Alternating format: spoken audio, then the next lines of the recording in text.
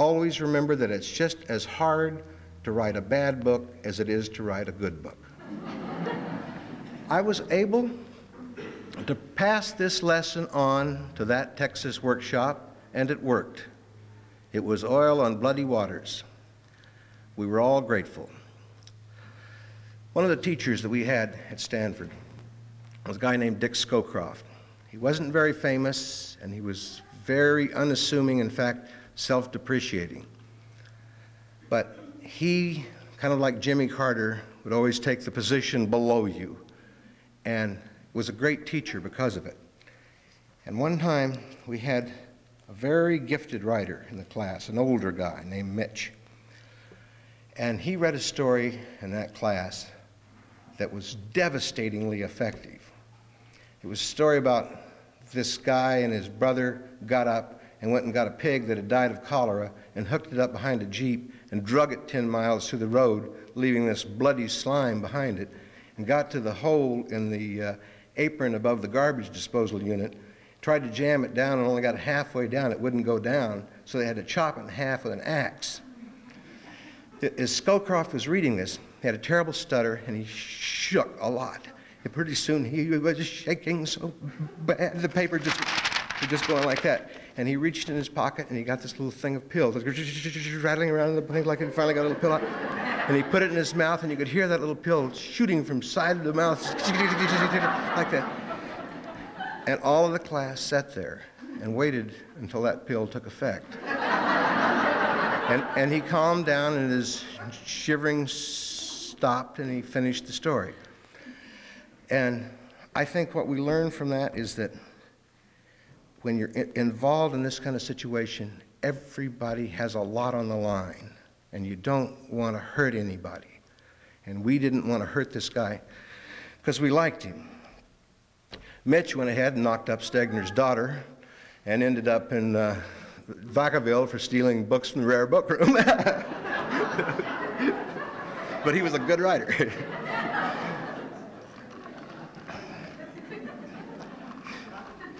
Every writer I know teaches. At some point you have to, even if you don't have to. It's like having to yell instructions during a high school wrestling match if you used to be a collegiate grappler. You may not have been any world beater, but you had your own little specialty. 2 or 3 good moves that you could pull out of your pocket, a few simple tricks like, look away from the half Nelson, or swing out on that bar arm, fool. For some reason, you have to yell these things. Have to teach what you were taught, especially if you were taught by a great coach. It's been my good fortune to have a number of such coaches. Bill Hammer taught me the bar arm series, the basis of most pinning hold combinations. In Speech 101, Robert C. Clark, who eventually became the president of the university over at the University of Oregon and was my speech teacher and then my advisor and then my dean and then my president. Good old guy. Speech 101, Robert C. Clark taught me the 3 secrets of good diction: lips, tongue, and teeth. Lips, tongue, and teeth. And a great writer-teacher named James B. Hall revealed for me one of the keyholes of literature.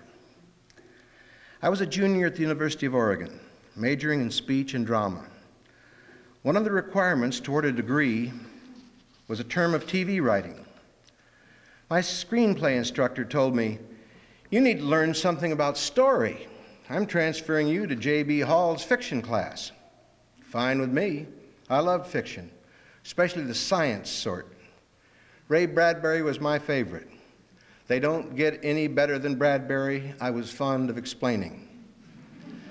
Then Professor Hall had me read a story by Ernest Hemingway called Soldier's Home, and asked me to explain to the class what the story was about. Well, I shrugged. All I can see is about this guy Krebs sitting in his mother's kitchen eating breakfast. She's hollering on him about getting out into the house and getting a job and developing some interest now that the war is over, but all he wants to do is go watch his sister play baseball someplace. No, Professor Hall said. Here's what it's about. Here. He strode over in his white shoes and stabbed a finger on a paragraph in the middle of my textbook. right after his mother has served him the bacon and eggs and is telling him how she carried him next to her heart. What does Krebs do? What does he look at? Read it again, aloud. The paragraph was only one line long. Krebs looked at his plate and saw the bacon fat going cold and hard. That's what the story is about. That one line is the key. That line sounds the note for all the rest of the story. The whole composition would be in disharmony without that key to tune to. See? And I'm damned if I didn't. And that key unlocked for me the great resounding hall of real literature and eventually got me in the door. A couple of short stories won me a Woodrow Wilson to the famous Wallace Stegner writing class at Stanford. Professor Stegner mistook me, I fear, for an anti-intellectual, not understanding that I was in fact something far less presupposing, a near illiterate, especially compared to the rest of his blue chip roster. There was C.K. Koch from Australia, My Year of Living Dangerously, Ernest Gaines, The Life of Miss Jean Pittman, Tilly Olson, Tell Me a Riddle, Peter Beagle, A Fine and Private Place, The Last Unicorn, Robert Stone, A Hall of Mirrors, Dog Soldiers, Flag for Sunrise, Children of Light, Ken Babbs, Cassidy in the Back House, a trio called the Kentucky Mafia, Wendell Berry, Ed McClanahan, and Gurney Norman, all with numerous and notable novels and collection in print, and Larry McMurtry, with a pile of work that should reach, if all the pages are ever laid end to end, from Texas to Stockholm. There were others, but you get the idea. A hell of a team, like Green Bay under Lombardi.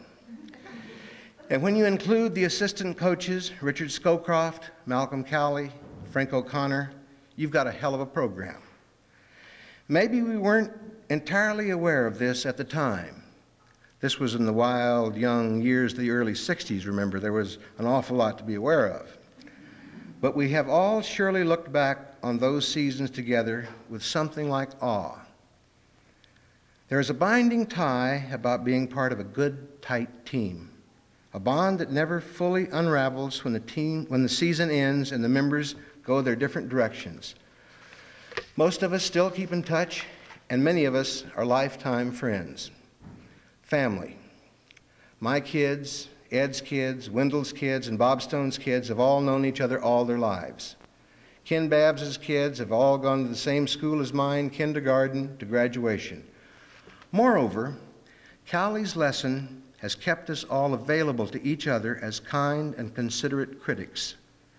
We can send each other unfinished drafts without fear of getting cleverly gutted by some green-eyed literary demon with a grudge to grind.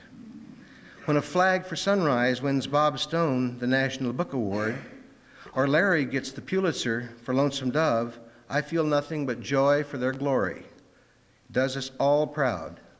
Another of Cowley's teachings, good writing glories all writers. We aren't in competition. So, okay, all well and good to say, but after doing enough of those posh little weekend workshops, I learned it isn't so easy to bring off. Competition is often in full swing before the visiting coach gets there. If young Mr. Melonhead comes down hard on Ms. Melancholia's tender tale of troubled teenage girls in the Bougainvillea, you can bet your best thesaurus that Ms. Melancholia is going to thump Melonhead roundly for his roisterous romp in the ROTC camp. After years of refereeing this cruel and futile give and take, I hit upon a plan. Have everybody work on the same project. Even better than walking a mile in the other writer's moccasins, mix them up till nobody can be sure whose are whose. After talking this plan over with a number of people at the University of Oregon for a number of years, I got a job.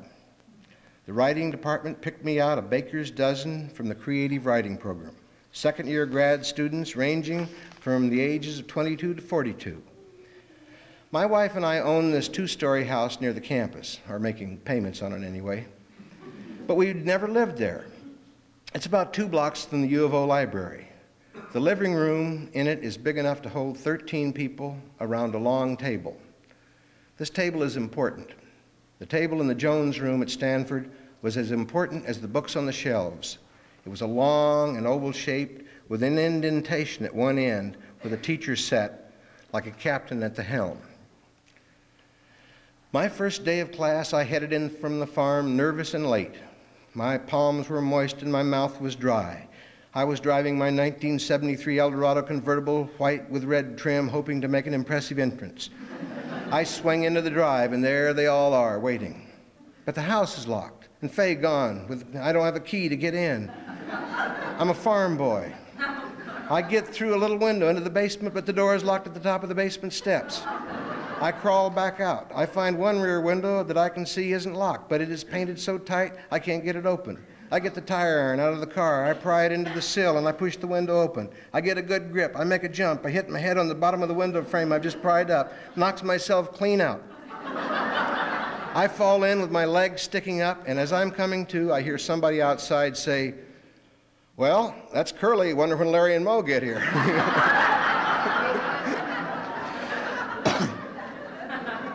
I knew at that point we were all going to get along okay. My first assignment was that they write a character sketch about themselves in the third person. It doesn't take very long, an assignment like that. As I collected the papers, I told them the goals and the rules of the class. The goals were to conceive, rough out, write, rewrite, and submit a finished novel in the 3 terms allotted us. The rules were even simpler and fewer, only 2. The first rule being that we cannot tell anybody outside the class the plot of the novel we're working on. Now, to all you young wizards, this is a good rule to remember, even your wife. The more that you can keep this thing in its own little eggshell and let it incubate, you don't want to rush out of the kitchen with this half-baked cake stuff hanging all over you. Wait till it's nice and frosted, then bring it out. Second rule was that I make up half the class. In a critical dispute, I wanted to be able to call gee or haw and keep plowing. A crop like we were going to try to bring in didn't have time to luxuriate in literary debate. The season was too short. After reading the character sketches that came back, I said, "Okay, it's clear to me you guys can write. We can all write. Now what will we write?" It took several sessions of this before they all gradually came to the grudging realization that I really didn't have a cold idea in hell what we were going to write. No plot, no characters, nothing. I did come up with some suggestions about what to avoid. And this, if I'm trying to tell people how to become successful, I think it's easier to say what to avoid than what to go after. I've seen a lot of writers get stuck in various mental tar babies that if they had just gone around that little tar baby, they have the ability. In fact, right away, as soon as you're dealing with this, all these students and read their stuff, you realize almost all of these people that come to writing classes can already write. They can write. We can all write. We realized at one point that if a terrorist came in the door with a news, he said, "Write, all of you, write right now, write," that you could do it, and you'd keep doing it as long as you kept the Uzi on you. It's not our inability to write, it's our indecision about what to write. And then once you get into it, knowing what the rules are about the way you've chosen. Because each work, whether it's a work of art or music or literature, has to make up its own set of rules, and then the whole work has to abide by those rules. I've just finished reading Geek Love, which I like a lot. Good book. But at a certain point in Geek Love, you feel she begins to break her own rules. About 3/4 of the way through it, she's got you going, she's picked you up, she's carrying you good, and you feel like she's going to put you down.